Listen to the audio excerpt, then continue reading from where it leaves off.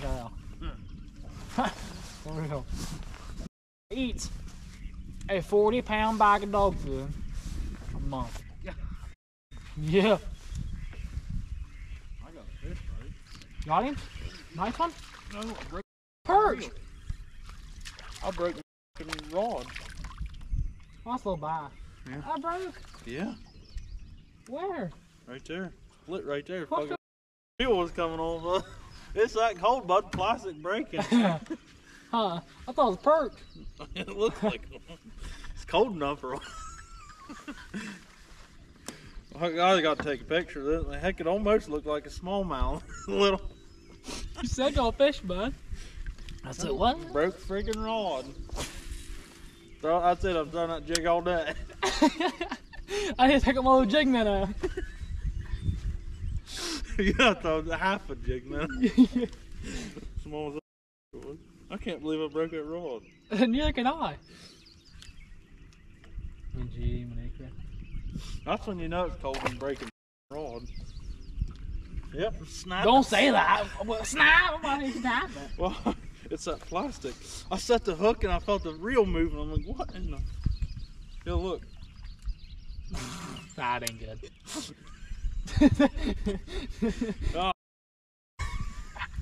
I had to duct tape it to get home. He's flipping. Told you these lightning rods.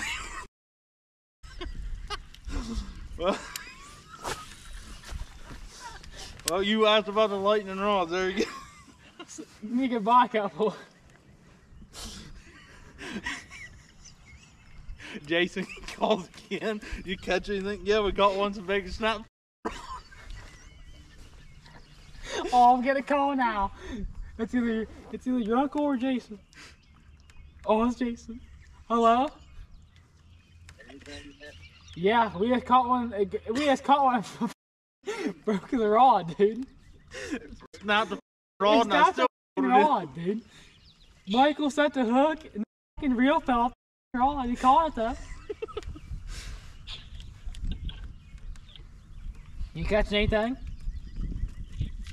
We got two. That's tough too, dude. Especially on these big lakes. Cause these lakes compared to what this time. Yeah. It's where it'd be nice to have it. Got him. That's a nice one. I'll bite with it. That's probably that one that busted. He's all tore up. Dude, steal this. Is it warm? Hand warmer, dude. Jeez. I'm gonna send a picture. Give him grief. Alright. I said he's all tore up on that one side. That's it. Throw the jig the rest of the day. He ate it good. Oh, this is only about 4 pounds. No, I'm talking small one. Oh. That's off good fish.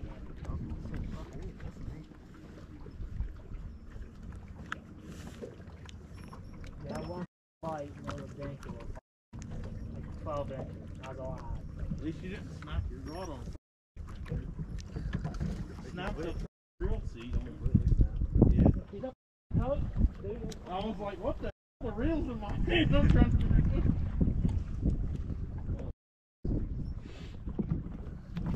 What's big awesome, isn't it? Yeah. What? Yeah. That's what I caught mine. How big's that? That's you don't want to weigh it. I got scales. These tapped up a little bit. Started to basically. That guy won't chew like mine did. Yeah. Mine looked disgusting. Every one of them fish did just like that little one. I was gonna say the one I caught did. Yeah, mine looked fucking disgusting. I'd say it's pushing 4. Yeah. I'm saying 4, 4, 6. I'm saying almost. I'm saying 4 and a 4, quarter. 4. I'm saying 4, 4, 3. I was gonna say 4 1/4.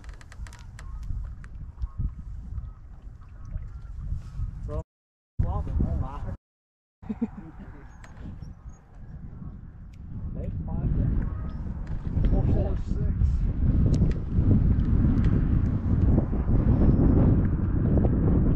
2, 4, 6, 5, 4, 6, 7.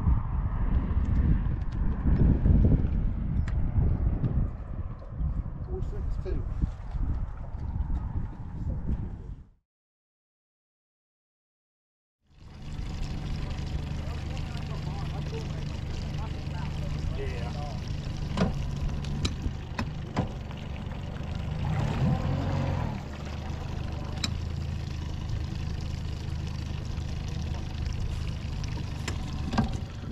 Alright guys, we are hanging out here in the garage. It's been a couple weeks actually since me and my buddy went fishing. We filmed this video, but I just wanted to kind of talk about the day and kind of what's been going on with fishing in my world, because it's been nightmarish basically. So the day that we went fishing, we were actually supposed to fish a tournament. The tournament was supposed to blast off at 7. Registration was supposed to be at 6:30. We waited at the boat ramp till 6:30 and no one showed up. So me and my buddy and another guy we knew, good friends with, was there. We decided to just go out on the water and fish, have a little fun, just see if we could catch some. A little backstory about the lake. Seneca and all of the lakes around me have been flooded for a really long time. We got a whole bunch of rain, and it had the lakes, the closest lake to my house, which is Dillon Lake, was up 30 foot above Summer Pool. Seneca is, a lot of these lakes are flood control lakes. Seneca is no different. Seneca was up like 4.5, 5 feet above Summer Pool. So much so that it was flooding the roads around the lake, and it was that way for 2 weeks.